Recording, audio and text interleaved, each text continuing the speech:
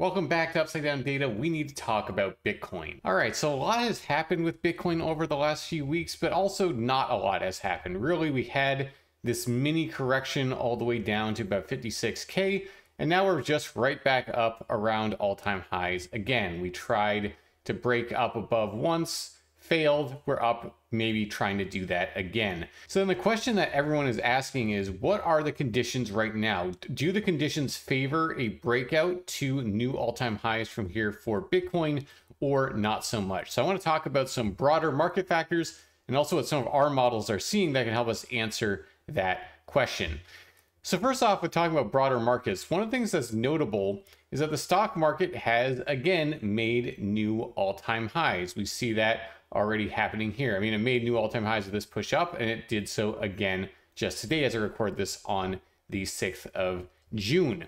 Now, what's notable about that is that a bullish stock market tends to be bullish for crypto and for Bitcoin. And more recently, what we can see is if I just overlay the Bitcoin price here, to zoom out a little bit, you can see that when the stock market last broke above its prior all-time high, that was back here in January of 2024. So the stock market broke above, set new all-time highs, and then shortly after, Bitcoin followed suit and set new all-time highs itself. So that is one thing that I'm going to be looking out for, is could that happen again?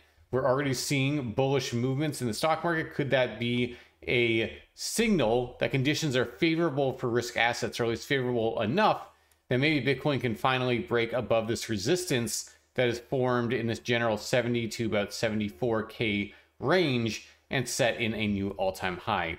Now, it's not just the S&P 500 that has been looking good. We also can look at the NASDAQ, which also put in new all-time highs up here. Well, technically it closed below, but it put a new all-time high in within the day. The only major index that's not at a new all-time high in the stock market is the Dow Jones. And the other thing we can look at that's also notable is that the DXY, which is basically the strength of the US dollar relative to a basket of other fiat currencies, is falling off here. Now, it's not falling off a cliff, and I really like to see this correct more. But the reason why I'm watching the DXY is it tends to be inversely correlated to Bitcoin and other crypto assets. So when the DXY is doing well, crypto tends to do poorly. When the DXY does poorly, crypto tends to do well. So what we can see is that the DXY is looking like it might be kind of breaking down out of this uptrend, this local uptrend it had formed. And if that continues, I think that would just be more tailwinds for risk assets like Bitcoin that could send it higher. So those are some broader market conditions that I'm watching that tell us, I think, a bullish story, at least for right now. If we see the stock market reverse, obviously, and collapse down, that would change the signs. But right now, setting new all-time highs is by definition a bullish thing. It's hard to read it any other way. So the stock market so far is looking bullish, at least two of the three major indices. But now I want to flip over to some of our models that we have here at the channel and see what they are saying about Bitcoin and its current price action. So the first model I want to talk about here is the short-term risk for Bitcoin. So the short-term UDPI. So higher values mean higher risk, lower values mean lower risk. And you see this does a really good job of tracking these points of really high risk for Bitcoin and also these really low risk points for Bitcoin throughout its history. Now, more recently, just to zoom in a little bit here, we had gotten pretty extended on the short-term UDPI for Bitcoin when we went and put in the current all-time high for Bitcoin back here in March. So the short-term UDPI got all the way up to 2.25, which is pretty extended. You don't get to those levels very often. It's pretty rare. And at the time, I was saying that Bitcoin could be due for a correction to let risk cool off, and that's exactly what we saw. But then, after risk did reset notably, we then started moving up, and short-term risk did move back up as well. And currently it sits just below neutral, so right around neutral, meaning that in the short term, the model sees equal plausible upside and downside potential. So a bit of a no man's land, but certainly if Bitcoin wanted to break out to new all-time highs right now, it could do it. It has plenty of room to work with to the upside. It's just that that upside might be a bit more limited than if we're starting at levels such as, all the way down here, or down here, or down here. But certainly not a inhibiting factor in my view. Now, the other model we can look at just to get a sense of what is the direction of Bitcoin, or what is the trend, is the trend confidence indicator, or TCI. So I've talked about this model before. The way that I like to look at it is, how is the TCI moving in relation to price? So for example, you see the TCI move up aggressively, then price will often follow. And then if you see the TCI start moving down aggressively, then that uptrend is likely stalling out and you'll often see a correction. And it kind of goes in these waves during, especially these bull market phases. The way that you can kind of look at it is, when the TCI starts moving up, that's a good sign. Price will often move up as well. Moving down is often a correction. But then in a bull market, those corrections just tend to be opportunities. And again, the same thing happened here. We had the TCI move up aggressively, new all-time high, move down aggressively into the correction, then started moving up aggressively to really signal that a new uptrend might be forming. And that's still where we're at right now. The TCI is still moving up notably. So as long as that continues, I think the dominant direction will probably remain up. And we just saw with the short-term BPI that there is more room to the upside to work with.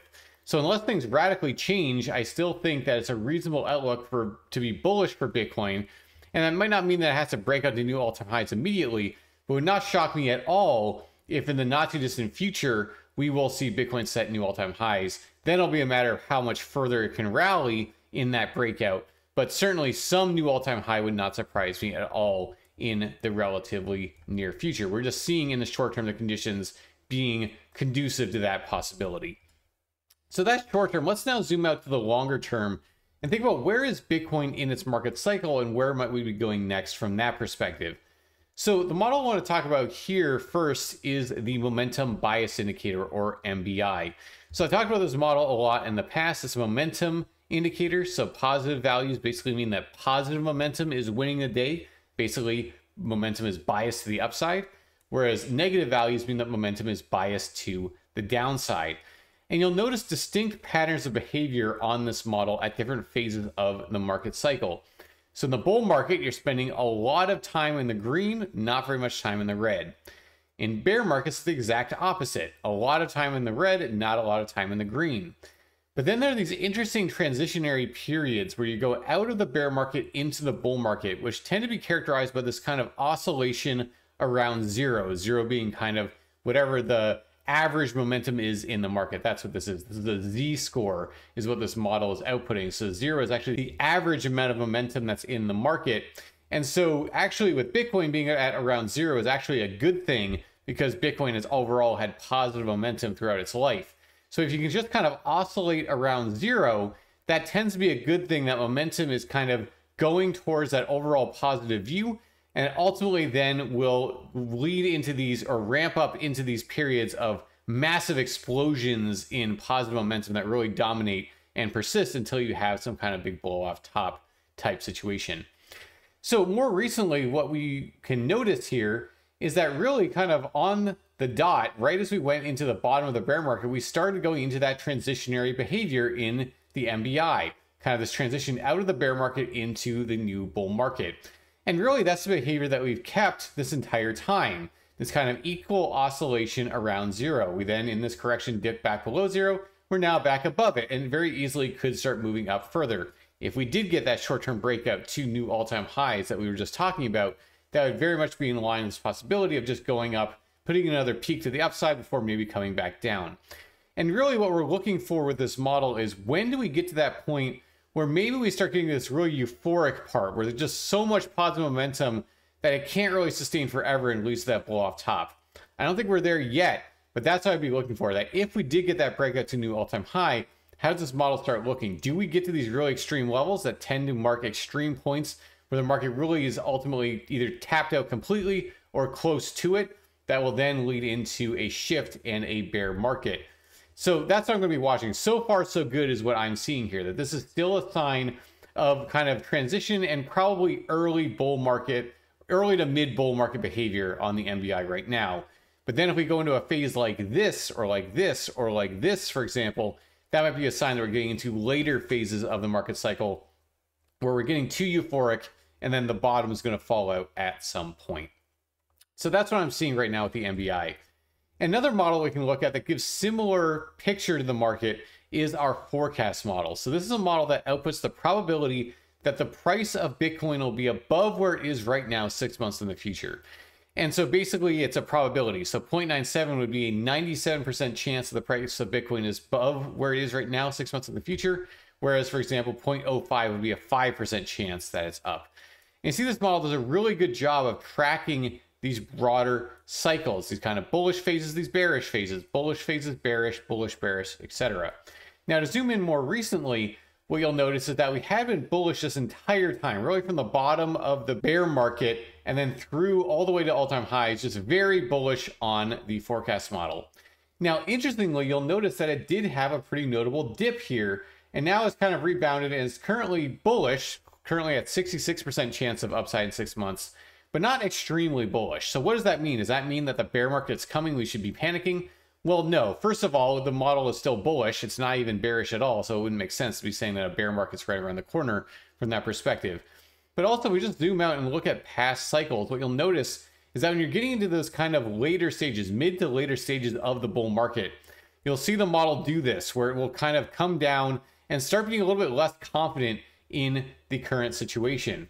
And that's totally normal. And really what it's just a sign of, in my view, is that we're no longer in the early stages of the bull market. And that shouldn't surprise anyone. We've already set new all-time highs. That's never been, for Bitcoin, a sign that you're in an early bull market situation. Early bull markets are always below the prior all-time high by definition. So the fact that we're already up there is just a sign that we're already at that mid phase, and that's what we're seeing here. Really, with this model, I'm not going to get super concerned until I see it decisively drop below 50% and really stay down there for a while. That would be more of a bearish sign, more of bear market behavior, where something is going to happen before too terribly long. So negative price action is probably going to start taking over. We're not there yet. So I think Bitcoin could easily continue to rally notably further, even with the forecast model not being hyper bullish. I mean, it's done that plenty of times in the past. Very well can happen again, in my view. And so that's really what I'm seeing from these broader models that we're looking at here, is that they're telling us that the bull market's already been happening for a while. And the nice thing about these models is that they were doing so in real time. And this is one of the reasons why I was so bullish all of 2023, because it was very clear from the data that we were in the early phases of a new bull market. And that's really the time you want to be most bullish. But now they're going into this phase. I don't think it's necessarily the case not to be bullish. Certainly the model still leans on that side, but the best opportunities are behind us. And that's why it really pays to be paying attention to the market when no one wants to pay attention, during bear markets, because that is when the best opportunities present themselves if you just follow the data or just look at what the data are doing. So obviously none of this is financial advice. You should make your own opinion about these data and what we are talking about here. But this is what I'm seeing, is that we're in that kind of mid phase of the bull market right now is my base case. And of course that could change. If the data change notably, I will change my outlook. That's part of having a data-driven outlook. Don't let your biases and emotion drive it. Let the data drive it. That's the way that I like to approach these markets. So certainly I will change my view if the data change. But for now, I still am comfortably bullish, though of course recognizing again that the best opportunities are already well behind us. And that for Bitcoin now, we're just kind of waiting for whatever that last hurrah might be. And wherever, assuming we are going to stay in a bull market and set new all-time highs, where that peak will ultimately end up being. And that's where I'm going to do things like watching our risk models, watching our trend models, watching our momentum models to get a better idea of when that might be happening. Because when we get to that all-time high or that next market cycle peak, you better believe that no one's going to be saying it's the peak at that time, or very few people will. But I think that the data will probably give us a pretty good idea, and that's what I intend to follow. All right, if you like the content, remember to subscribe to the channel, give the video a like, and follow us over on X. A lot of updates on our models and more over there. You can go to our website, partydigital.io, to see live data for our models and more.